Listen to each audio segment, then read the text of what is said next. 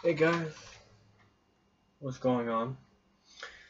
Um, so this is a kind of a review from the past, kind of in a way. I reviewed this model about a couple years back, I think. Um, it's a little different. The trailer is definitely different, and the truck is different style, and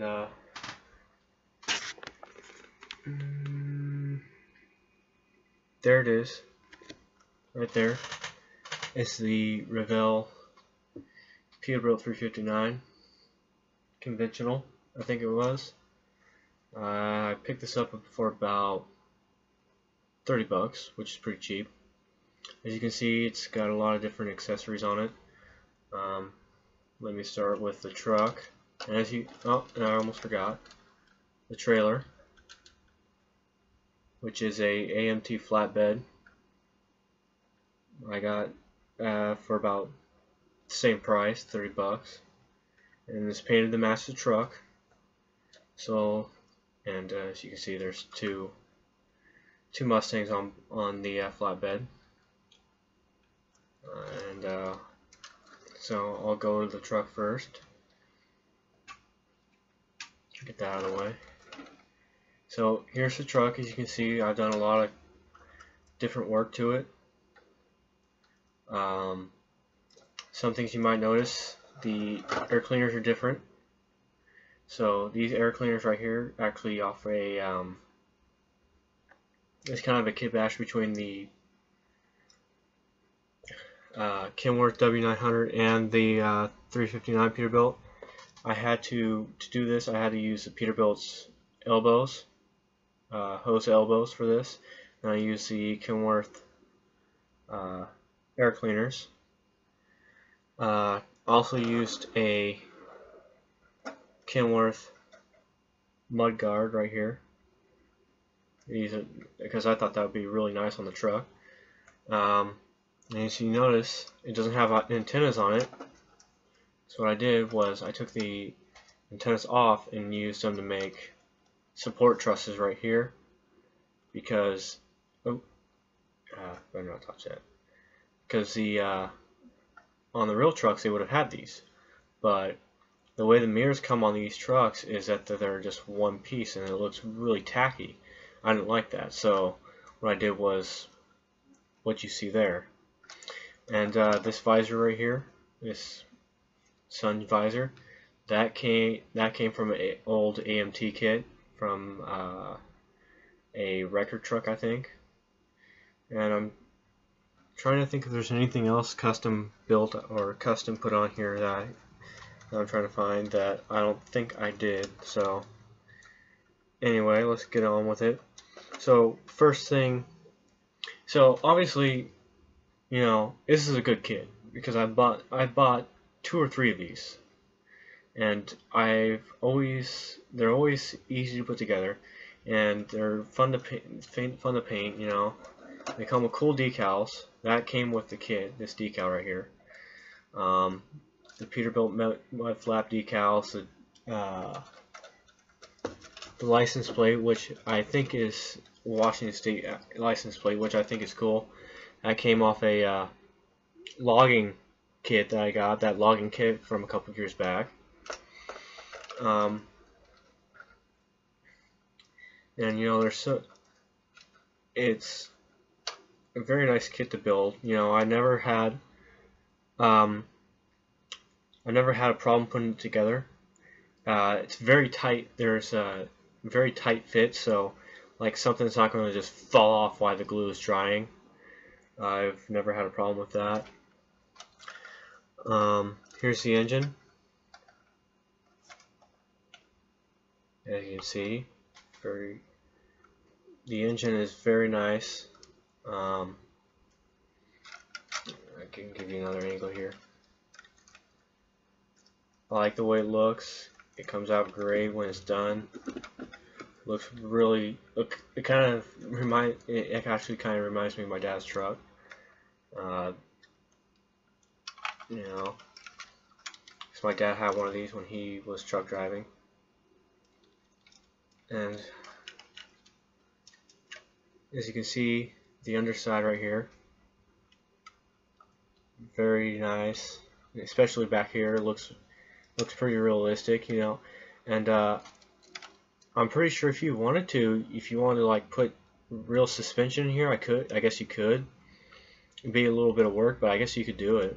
I guess it wouldn't be too hard. Each wheel that comes on it is independent of each other. So that one spins. And they're on independent axles. And as far as the pinning process goes with these, you gotta be careful putting them on sometimes, and sometimes you don't. But they stay on way better than the AMT pins, because I don't know why. I think it's the way that they're designed, but they stay on a lot better and they last longer. They're stronger. You know, you won't have them break off as easy as the AMT ones will. This is probably this is one of the retooled versions, I think. This was retooled back in 2012, and I got this after 2012, so this is a new tooling. And I compared them, and there's really no difference between them. This interior is very nicely done. You know, you can paint all the gauges and make it look cool. I did it. Nice big steering wheel, just like they would have had. You can't really see in there, but it's very nice. Front grille, you know, looks just like it should, and you can keep it pretty well chromed up here. And what I did here with the grille is actually paint. I actually took thick paint and then went over it with a paintbrush and then quickly wiped it off, and left like this this illusion that, you know, that the grille is kind of see-through, but you can't really see the engine parts or anything because it's so dark in there, which I think is always cool when you can actually do stuff like that. The stacks are really nice. You know, I like it if they came out with a, like when they did the retooling, they would have like did turnouts, elbow pipes at the end, but that's just fine. One issue that you might have with this kit is that sometimes the pipes don't align properly with the other pipes. I don't know if you can see it right there, but these sometimes don't align properly and they won't fit properly, so you may get a little bowing out, but that's okay. You can just cut that off. I had no big deal with it.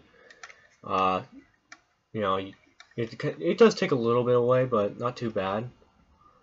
You can see the air tanks and whatnot are done up all nice. And what I was going for when I built this was really to be like a show truck. Oh, I can see a piece fell off here. I can glue that well enough apparently. But really I did it up to be a show truck. You know, like classic 70s to late 80s look. You know, red and black always looks good on a Peterbilt to me. You know, all frame, all red, and then the body all black and the fenders all red. And you can see the fuel tank straps, which is actually cool. They're very easy to paint because inside the lines, because you know there's a little lip, and you don't really need like any type of tape, masking tape or anything. Horns and lights are really nice.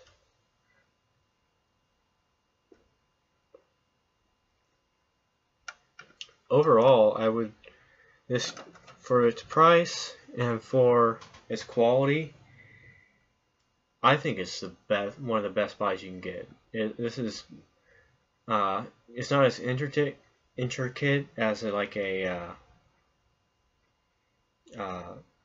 AMT kit. Like, you know, there's a lot more parts to put on an AMT kit. Like, you have to put the sleeper together. But then again, there's so many things that can go wrong, you know, for beginner levels.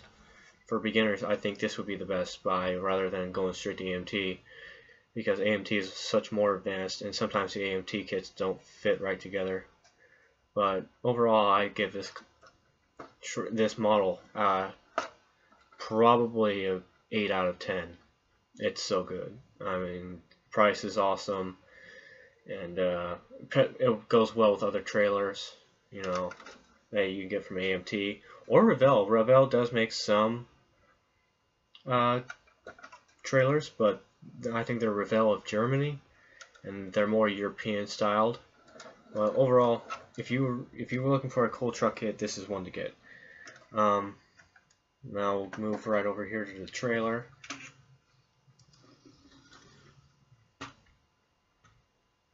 .302 Boss Mustang that I'll probably be doing a review on. 429, I've already done a review on that. The trailer, you know, I got one of these a few years back. It went together pretty easily, so I was like, hey, why not get another one? And I did. I have to say though that this one was actually harder to put together than the first one. It's very nice though. I like the deck, the simulated wood deck. Can't really see it because of the, you know, the lighting. But what I did was I actually made it look like it was weathered, so I put black on it and then wipe it off. You know, make it look weathered and whatnot. That's pretty cool. Got a nice backboard here. You know, and they come with the coolest decals. AMT comes with the coolest decals. You know, like the warning tape right there, reflective tape, and the trailer. And they come with, unlike the Revell kits, which honestly I wish the Revell kits did, was they came with like company decals. So like one of them is like a construction company, which is pretty cool. And you can put that on the mud flap, and you can pin up all the little lights like what I did, which is fun. It can be grueling sometimes, but it's fun. I enjoy it. The wheels, the wheels are some of the hardest parts to put together, and I can't remember if these wheels are clip-on, just like they have little pins and whatnot that stick out of the axle, or the axle, and you just push them on. They're push fit and they stay on there, and these so far have stayed on pretty well. The last kit I got, which was one of these, I had to kind of cut those off and then drill holes and do a conjoined axle. I don't have to do that with this. I didn't have to do that with this one this time. Another example of cool decal is the caution white turns. Actually, I'll show you the underside now. There's a lot of things I didn't put on here that I should have, like the cross members right here. There's a little like cross or something bar that is supposed to hold everything in. It's pretty, and one thing AMT has done is they made it really realistic. So like the kingpin actually is a lot like what they would have done, like a real trailer. The suspension is like exactly like a real trailer, you know, and all this other stuff. I haven't put the hoses on yet or anything like that. That's probably going to be like a miniature side project or something. You know, sometimes, and this whole entire setup right here can be actually pretty frustrating to put together. I had a frustrating time trying to put it together. I don't know if it's because I painted it first or whatever, but the glue did not want to stick, and so stuff would fall off, and actually it's missing something that I never noticed before, and it's missing it right now, which kind of, you know. But anyway, that's not a big deal. So, Dixie, quiet. And you know, the wheels are kind of the tires are kind of fat, but it's not a big deal. You have to. I'm not saying you have to use a lot of glue, but sometimes when I first did these, I had to put on a lot, or I didn't put on a lot of glue, and the tires were so springy that after I let the rims dry for 24 hours, and then after that I put the wheels on, and the wheels would just pop the thing right off with the very small amount of glue I did use. So I had to use a lot of glue to get that done, and now it's holding pretty well now. The landing legs, they can't come with different length of landing legs, so if you want to like just stand it up, like if you just want it to be resting on its own legs, then you can do that. I put the shorter ones on because it was supposed to have the conjoined, supposed to have it's got a truck for it, of course, so I don't need to worry about that. Put that over there before I lose it. And I think this is like a 40-foot flatbed, but these are pretty cool to build as long as you can deal with the frustration of putting certain pieces together. You know, sometimes you do have fitting issues with AMT, but really that's not a big deal to me. You know, I can still have fun building them.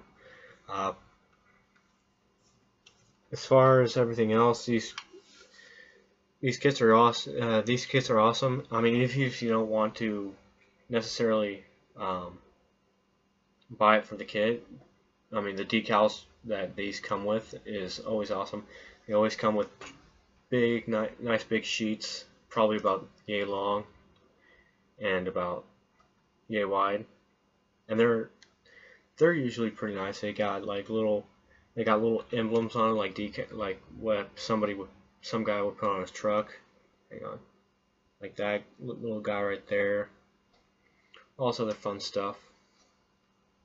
You know, AMT's truck stop, Troy, Michigan, and whatnot. Yeah, so let me put this back together. I'm already 17 minutes and 30 seconds in. So, as you can see, they look good together. You know, looks like it's rolling right out of the, kind of looks like it's rolling right out of the 80s there. And you know, there's so many display options out with these. You know, unfortunately this axle right here doesn't turn, but I'm pretty sure with a little engineering you can make that work. But you know, why would you want to do that when this looks just fine to me? But yeah, these are really cool trucks, and I've actually motorized one of these, and that was fun.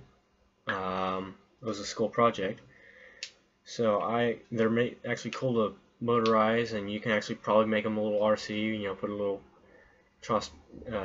computer chip in the sleeper cab, and you know, just like rig up little wires and whatnot, rig up a motor right here and whatnot, right like that. It'll probably work just fine. Oops. So anyway, if you're going to get if you want like a project or something for a diorama, these two would be awesome to get. Like a truck stop diorama, and you can put like all kinds of vehicles on the back, or you can put like a big wide load, and these trailers actually come with a oversized load sign. They come with two of them and some chain. You can actually chain a big load on, a big wide load, and oversized and whatnot, and you can put it on the truck. You can custom make your own flags and whatnot, make it look real cool. And yeah, anyway, so I give the truck overall about an 8 or 8 to 9, which is really good. You can't go wrong with buying this. This is such a good deal. Picked this up for 24 bucks after tax. It was about 30 bucks. So reasonably priced. You know, if you're one of those model services like me that's doesn't have a lot of money. The trailer I would rank probably, out of all the trailers that I can find, just based on trailers alone, I'd probably give it about a 7, but model-wise, it's more of a 6. But this is probably one of the better trailers to put together, easier and whatnot, better molding and whatnot. I have built a few other trailers, and I have had a lot of problems putting them together, and I will do a review on those. But so if you really want this, like this setup right here, and you want to do your own custom build, you can't go wrong with this. So anyway, that's it. I'll talk to you guys later.